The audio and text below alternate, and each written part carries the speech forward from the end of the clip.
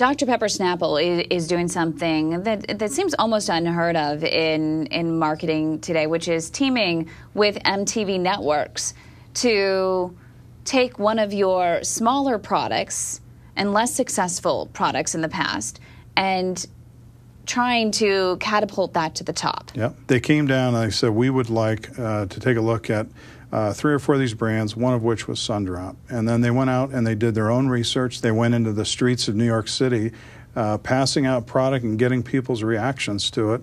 They went online to do research. They went onto the Facebook pages, talked to consumers, and found that the passion level around Sundrop was out of this world. And they felt that if they could replicate that passion that was in that 3-state area of the Carolinas and Tennessee, we could then take that thing nationally and really make something of it for the millennial generation. But there was nothing before. You don't have a model for this. This is just kind of fly by the seat of your pants. Yeah. No, I mean, if you can imagine this, me turning over a brand that I own and the marketing of it and giving it to some guys that they don't follow any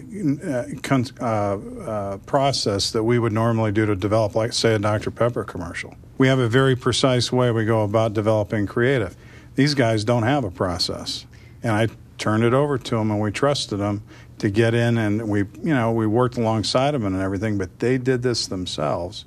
And this thing is just, it's taken off. 3.5 million views on your first video that you launched, that MTV launched. Right. They created the Drop It campaign and Drop It Lady. 3.5 million after 3 weeks on YouTube. And more importantly is our users, our consumers, our fans of the brand are making their own videos with the hopes of having user-generated content now launching on MTV as well. So is there anything that you've learned from what MTV has actually done that I can apply to other brands? Dr. Pepper and Snapple? Yeah, I think there is. I think the stuff that we've learned from MTV is more about putting stuff out there and then continually learning and adjusting as you go through it. How so? Well, for instance, as we look at Dr. Pepper, we have used in our football program YouTube videos to have our consumers let us know why they should get a college scholarship, which we gave over $1 million away last fall. We're going to continue to do that this year, and we're upping the ante by doubling the amount of videos that we're going to review and choose from in terms of the scholarship program. Was there a conversation that you had with the folks at MTV where you said, why is MTV doing this? Why are they taking this approach? Why do they want to team with a company like ours to market a product in order to attract the millennials? Because they seem to have the shows to attract the millennials. Why do they need a soft drink? Everyone is looking for growth, right? MTV has a core asset, and that is they are the preeminent knowledge holder of millennial insights.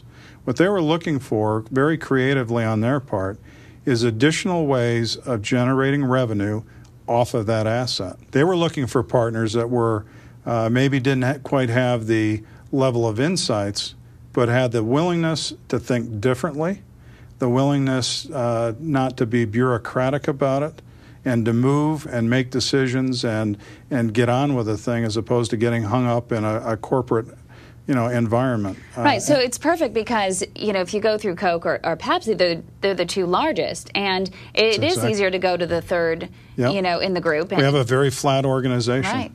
And they were dealing directly with me and about 2 other people in terms of making decisions.